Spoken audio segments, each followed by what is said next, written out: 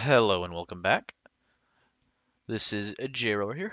Uh, I'm actually releasing a video on time for once, so everyone can rejoice. Alright, so today will be the Divinity video.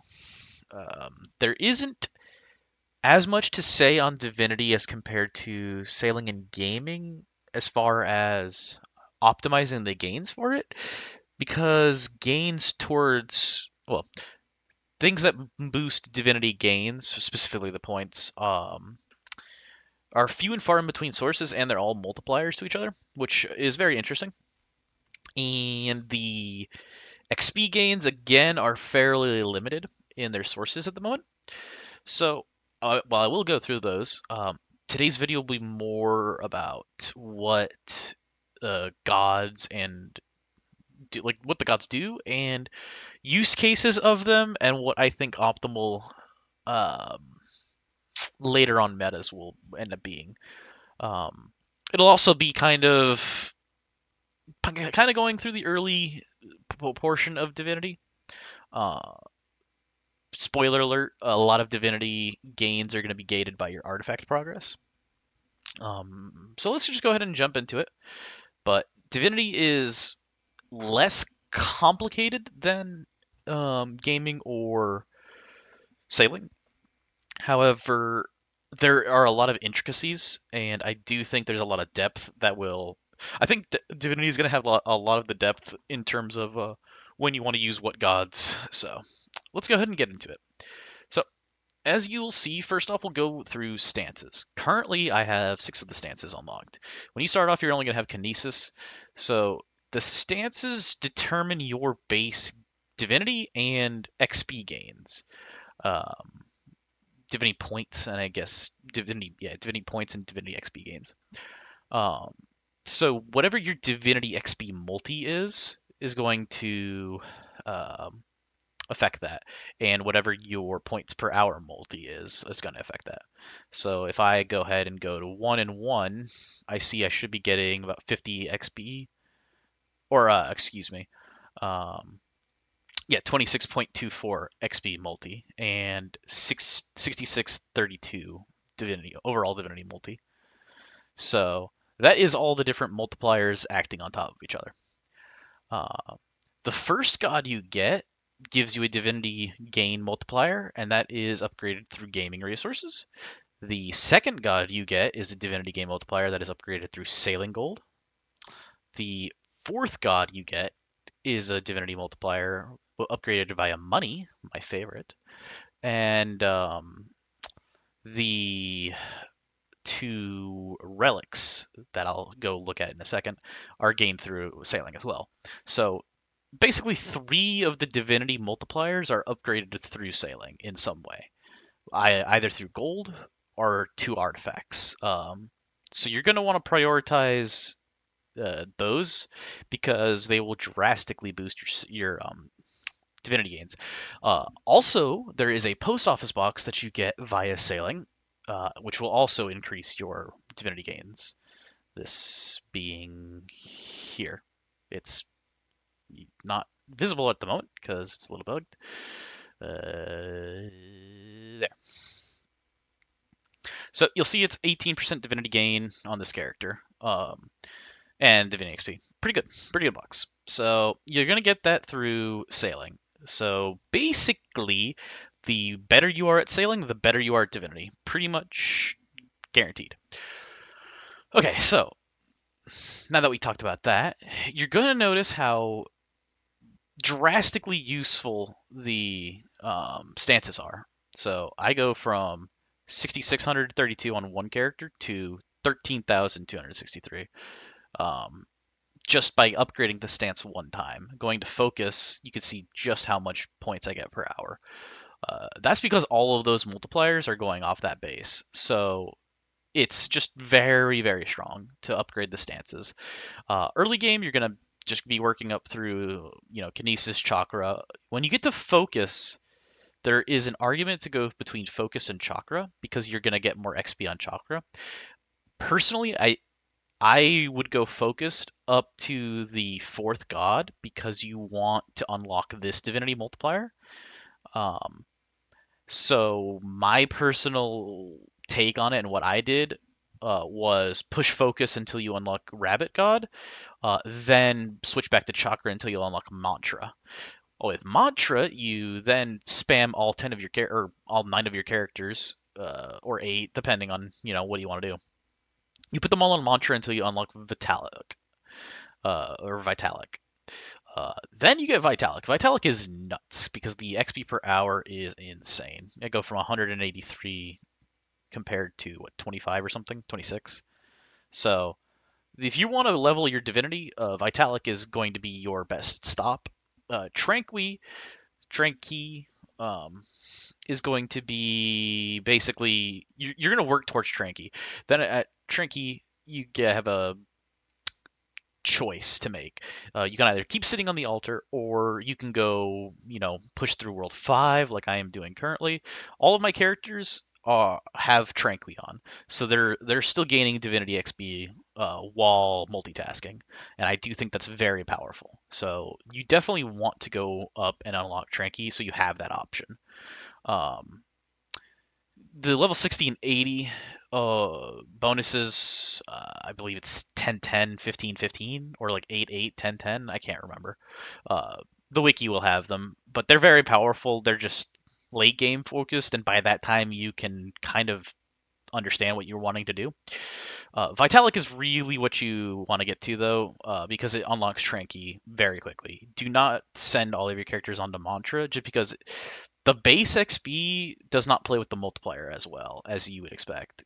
Again, going from 26 to 183. Even if you had all 10 characters on it, I would just put all 10 characters on Vitalic.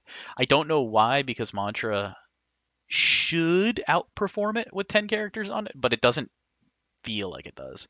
So it's probably just either due to rounding in the how the XP is calculated, or maybe double XP procs, but not 100% sure. I do know Mantra XP given to other players, it just acts weird with the multi. So okay, so that's leveling and early game. Um, what you want to do. Basically, I would push hard for Divinity points gains until you get to the fourth god. After the fourth god, you can keep pushing Divinity gains. The next biggest bonus is going to be when you unlock Permep. Permep is 2x more Divinity and 2x more Divinity XP gain. I just think this god is overall really crazy for your World 5 progress. I do think it's not mandatory, but highly recommended to have it on one character at all times. The boat sailing speed is tremendously important for pushing the later islands. The gaming plant speed, whatever.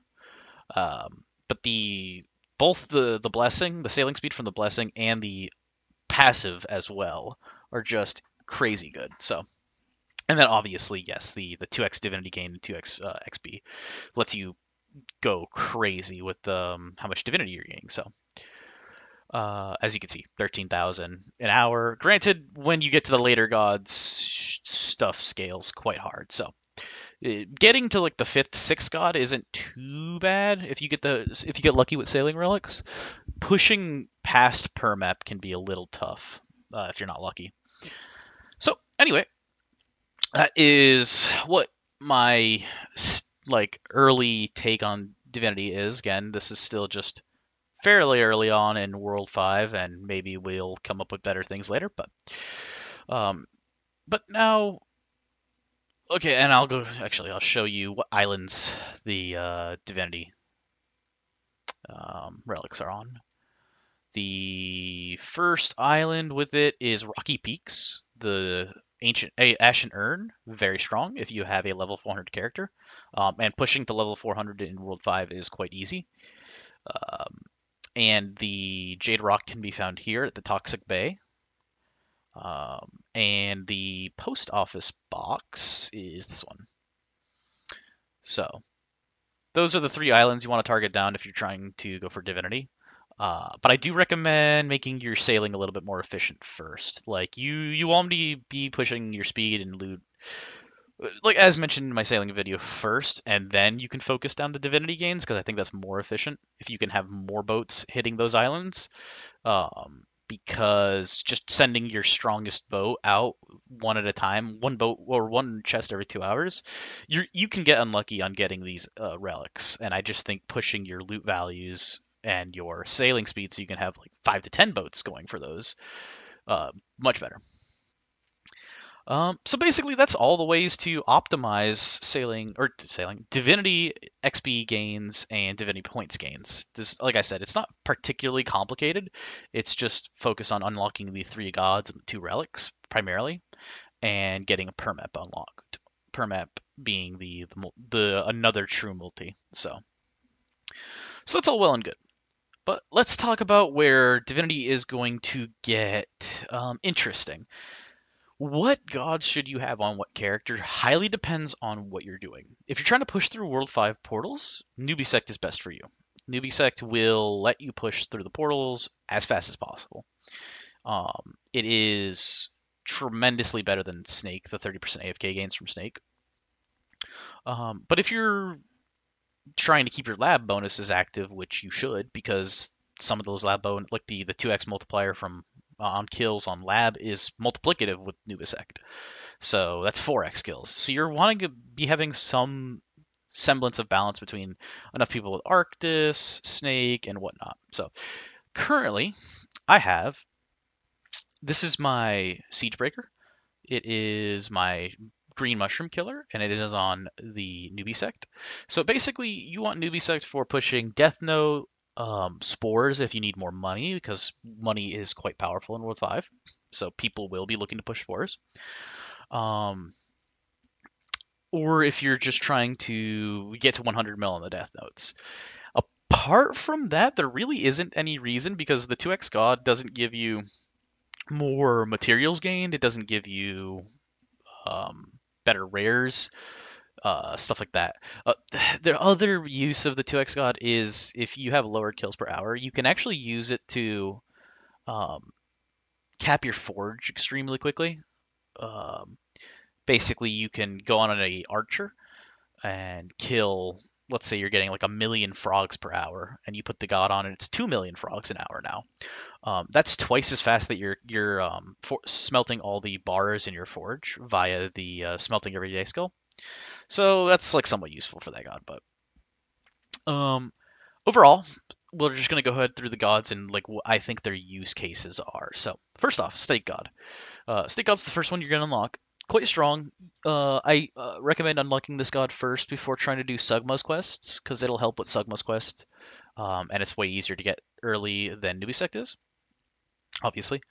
Um, so once you get Snake God, you'll use it to push all the Sugma quests out until you get to the Newbie Sect. What Snake God I think will be used for the most will be cookers. People who like blood barbarian or blood berserkers that are cooking will use it because it's just more ladles per day. Sampling, it's going to be probably best in slot for anyone who's taking a sample, as it will affect your sample gains, whereas newbie sect shouldn't and doesn't. Um, if you're material farming, Snake God's going to be best for you. Like if you just need, let's say, a ton of World 5 items that you can't candy and prints for are low, you can use Nabatu. I'm just going to call this Snake God, by the way. I'm not really going to say Snabatu every time, though I might try to at least. Anyway, so Snake God useful for that. The accuracy and defense bonus is mostly just to help people breaking into World 5. This isn't going to be particularly useful later on for anyone, especially because while the accuracy does give you crit percent chance via over accurate crit, you're going to be using this god AFK, and critting AFK, while helpful to your damage AFK, doesn't really do much. And same thing with the defense gain, you can just put food on, but this is helpful for newer players. So you're mostly going to want the divinity gain bonus, and while it gets stupidly expensive via gaming, the early levels of it are still going to massively help your divinity gains early on. Next up, we have Arctis. Basically, this character, or this god, lets your characters always active in lab. Quite nice. The passive bonus for talent levels Very interesting. I've gone back and forth on this. I think active Bubo, or basically any active character, is probably going to want this bonus. Um, for Bubonic Conjurer, you're going to be getting um, like slightly longer Flashlant Spirit times. Just like there's so many things that it slightly increases, and it's a pretty decent increase to damage as well, just because getting like multiple gilded sword levels, sharpened axe, power overwhelming, untwisted robes, etc. Like all of your basically 6 levels on all talents, 6.5 levels on all talents, actually is a fairly sizable bonus, as you can see why I am currently training Vitalic Divinity on my Bubonic Conjure. So personally, I think Arctis is going to be quite strong, at least for the early portions of World 5 until we have more bonuses. I think for active Bubonic Conjure, it's going to be quite decent. The blessing for it is relatively easy to max out via gold, and it's quite a strong divinity gain bonus as well, so it'll boost your speed through unlocking the gods. But yeah, I think Arctis is going to be quite strong. You're also going to use it for anyone who I'm gonna say like lower value characters, like so if I'm just gonna look at my roster here, I can only be active on one character, so I have another AFK Bubonic Conjurer. An AFK Bubonic Conjurer just isn't particularly useful. It can cap maps, it can farm materials, it can do stuff, but it's not nearly as useful as like an AFK Bowman or Siegebreaker or like an AFK Maestro, because Maestro is going to have slightly higher rares, slightly higher AFK per gains, etc., than a Bubonic Conjurer. So for me, right now, I'm leaving because I want to push through World 5 on these characters, but they're not as useful. I'm leaving Arctis on them just to maintain my lab bonuses, just because I don't really care if they're not getting Snake God or Newbie Sect value. I would rather boost my more important characters. I think that is a better plan overall. So you're gonna want to leave it Arctis on your characters if you're wanting to leave lab. That is, you're gonna leave it on the characters that would probably be sitting in lab anyway. So yeah, it's just useful for giving them freedom from lab. The passive talent bonus not particularly useful AFK for pretty much any of them, but it's there. Newbie sect we pretty much went through already, but basically this one's going to be useful for, primarily for spore farming, but any death note kills in general. Like if you're pushing 100 mils on all of your death note or death notes, go for it. If you're pushing through World 5, again, it's the best god to do so with. The passive damage bonus kind of sucks. I don't know what it's additive to, but it seems like it's a ton of damage, but in reality, it's not very much at all. And scaled efficiency. This one confuses a bunch of people. I'm not 100% sure how exactly it's coded, but the way it works is basically the more base skill efficiency you have, the more this will benefit you. And I believe it's either base skill efficiency or percent skill efficiency, one of the two. But basically, this is supposed to be helpful towards your skill efficiency the lower level you are. Yeah, so this scale to skill efficiency is fine for newer players, but later on it's not as relevant. Hurry Up is the next one I'm going to talk about. It is character produces 3x more resources at 3D printer, works with lab bonus. So the lab bonus that is 2x, but won't affect the displayed printer amount. I believe this one is going to be the go-to one for basically endgame World 5. Personally, I'm probably going to put this on most of my main skillers and then chuck them back in lab once they're done doing everything useful that they can. And I do believe that this is going to be overall the best for my account.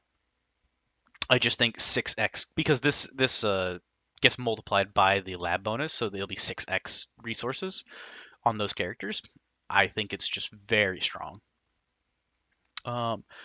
So I'll probably be doing that. Maybe maintaining Arctis on like my Hunter, for instance, where their samples aren't going to be quite as impressive, but I still want them to maintain lab bonuses.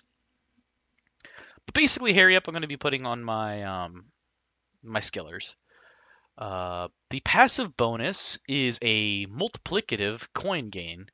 So this is actually, one of the stronger sources of coin gain you can get in the game because it stacks with itself. So if I have 5 people on Hurry Up, I get 5 times this bonus. And last but not least, it has that Divinity gain, so um, quite strong. You can max it via money. For most players, you're going to be getting to like the 60s, 70s range before it starts struggling a little bit, but it is a good Divinity gain multiplier. So next up, you have Goharut, or I just call him Gogurt. Um, this one's a little bit more niche. Being connected to the lab also counts as Divinity Altar. So what are the gains of this? So this is better if you're strictly focusing on Divinity because it boosts your other characters. However, personally, if I was going to basically if you're on the altar with Arctis, Gogurt is better. Um, but honestly, I don't see myself using Goharut very much. Um, Personally, I'm probably going to train majority of Divinity through Tranky up to like 60 and then maybe push Divinity more. Um, but if you're trying to level Divinity, I think Goharut is fine. What is interesting here is the passive bonus. It's actually going to be best for you to have a bunch of characters boosting your skillers while you're sampling because that will affect their samples. Now, you only have one unlink a week. So when you're going to sample, what you can do, a little trick is you wait until right around your week reset. You can check that via here. The weekly reset when 109 hours. So if I waited 5 hours before my reset, or whatever, 10 minutes, what I can do is go in, no, whoops, I can unlink all of my characters, and then I can link up whoever I want to sample with, and then put the rest on Goharut. Um, and then my week reset comes around, and I can unlink again within like that 5 minutes or whatever I wait. So I can leave all of them on Goharut until I finish sampling, and then just swap back to my regular build of gods. And that way you could sample without being stuck with having a whole bunch of characters on bad gods where you have to just shove them back in lab and whatnot. So that's a little tidbit there. But I think Goharut is going to be basically a good one if you want to boost one specific character, and generally when you're going to do that, you're going to be sampling. So, or if you're going to candy spores, you could use Goharut, for instance. So it's a interesting god, but a little bit less interesting. And then you have the sailing speed. It gets ridiculously expensive, as you can see, but hey, I'll take any sailing speed. Next up, you have the Elephant God. When claiming non-candy AFK gains, also progress one of the following by the AFK time. Refinery, 3D printer, cooking, pet breeding, sailing, and gaming. Passive bonus is class XP. This is additive. It's not particularly useful at all because we have just so much class XP through other ways, and you can't upgrade the divinity gain yet. So what is useful here is this the regular link bonus. I'm not gonna lie, I think the Elephant God is kind of mid. It's fine, but so we'll look at these bonuses. Let's say I have AFK for 10 hours. 10 hours of refinery time. Pretty nice, honestly. I'm happy with that. 3D printer. Decent. I'm not too that's good. I don't mind that, especially if I have a lot on Rabbit. Not bad. Cooking. That's like 6 ladles of gains. Pretty bad. You could just get way more ladles per day by having a blood berserker cook. Pet breeding, really useful. I mean, really useless. Just I don't know when this would be useful at all. Sailing, we already have multiple sources that give us sailing gains for AFK time, and this does stack with them. So you could, or it doesn't stack with them, but basically this is a separate role. So let's say I have my Hampters proc, and I get sailing gains for that, and my Elephant God hits sailing. You will get 2 times your AFK time for sailing, which is nice. But again, there's already enough sources of sailing AFK gains, like converting AFK gains to sailing, that I don't think it's necessary to lose a whole god slot over it. And gaming is like the same basically thing. Gaming just scales so out of control that getting a couple hours here and there just isn't particularly useful. So of these six use cases, one of them is outrightly useless in my opinion. One of them is extremely bad. Hitting cooking is really bad. Sailing and gaming are mid. They're like okay. 3D printer is like a slightly better than okay, and refinery is probably the best one. So you would only use this god if you're really behind on salts. Otherwise, I don't recommend this god pretty much ever. And then you'll hit permap. Permap, again, I went through it already, but quickly, it's just I think it's a fantastic god. You're going to get 2x more divinity and 2x more divinity XP gains, but you can only have one character on it. So you only need to put like basically you just take whatever your least valuable character is and you toss them on permap. And the sailing bonus speed alone, especially for early mid World 5, I think is massive. Plant growth speed, again, it's okay, but it gets fast enough. Mostly the 2x Divinity and 2x Divinity XP gains, I think, is most relevant. Uh, I think this god is going to be good even up to the late game because you're going to have your characters on Tranky most of the time, and Divinity levels boost these passive bonuses on all the gods. So, you're going to be wanting to skill your Divinity constantly. And I do think Permap is going to remain relevant all the way through. And then you get Flutterbiss, which I have, is whatever you level up a skill that's over level 50, you get a Divinity Pearl. You can get a couple of them through the quests, which gives 40% XP to any skill under 50. Passive bonus is skill XP, and then total damage, which you can't level yet. Pretty useless god. Again, I don't really see when this is going to be particularly useful. It's pretty easy to get skills over level 50 now. I just don't really unless there's a way to raise what this minimum level is later, I don't see it being particularly useful. And then the last two gods basically have no blessing at the moment, and they will be on the wiki, but they're not really useful right now. So basically, that is my spiel on what the gods are and when I think you're going to be using them. Hopefully that helps a little bit. Again, this is still an early-ish guide, so we'll be figuring out more later. But yeah, hopefully that helps. Sorry if my voice is a little bit um, bad. I don't know. I don't think I'm coming down with the cold. I hope not, but I have been feeling not great. So yeah. Anyway, I hope that helps. I will see you all in the next one. And yeah, next one probably going to be yeah, next video probably going to be like account progress or maybe just like a tips video that I've come up with in World 5. Like maybe I'll go through new meta on bubonic conjure farming or some of the other old videos that I should have made a while ago. But if you have anything you want to see, let me know in the comments. Thanks for watching.